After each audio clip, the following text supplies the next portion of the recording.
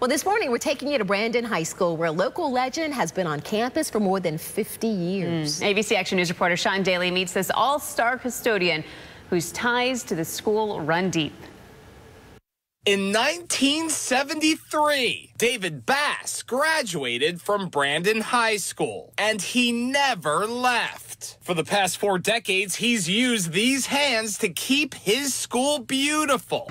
Just started here and just never changed, just kept on going.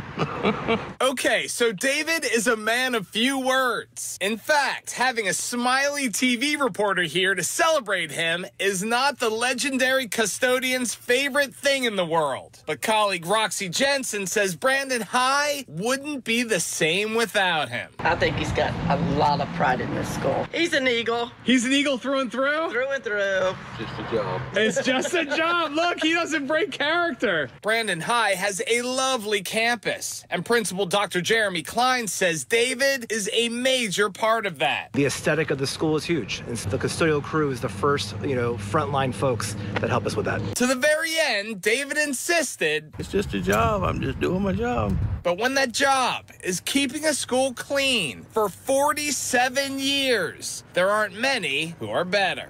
Reporting with the help of Brandon High TV production stars EJ and CJ, I am Sean Daly.